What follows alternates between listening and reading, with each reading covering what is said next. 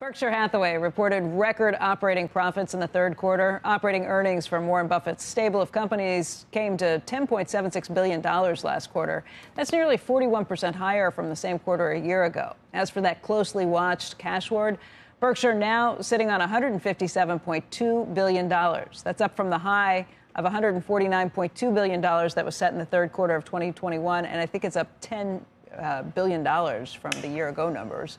Berkshire's Class A shares are up by about 14% this year, but they're off from the peak that was set back in September. If you were looking at the flat-out earnings, it reported a bigger loss than a year ago, but that's because of the stock investments the company has. It's he always says, strip it out, look at the operating earnings, whether they're doing better or worse, and that will tell you what the underlying companies are doing. But both of those things, number one, the stocks it's been a difficult market, and number two, he obviously must think that it's not a great time. Well, the biggest reason that they had such an increase in cash, more than $1.1 billion came in just from the treasuries that the company holds that are now making money versus not making money. $1.1 billion, and you're talking about $150+ billion, aren't you? Well, they had a lot of that before. I know. You build up an additional, but the other thing that was very strong for them this time around was the insurance operations. Geico turned to a profit.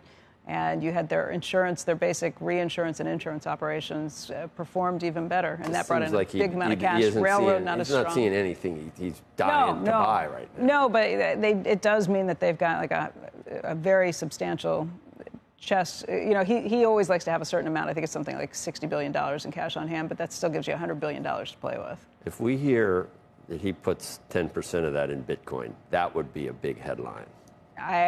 That would be a really big, that would be that would I help don't believe it headline. That would really help that would get, I mean, that'd be even bigger than an ETF, than a spot ETF. Just hope springs eternal. I don't know, maybe cracks open a Bitcoin standard or something. Might happen. You never know. No, I pretty much do. It will. It's not going to happen. He's going to get together with Larry Fink. Well, right?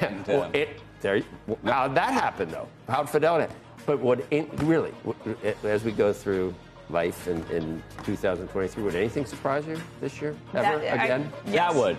That would. I would say no. Yeah. No, I think the world is. I think it's tilted on its act. I think it's insane right now. I think something's wrong. I think we may go flying off into the cosmos. The whole. I wouldn't argue with you there.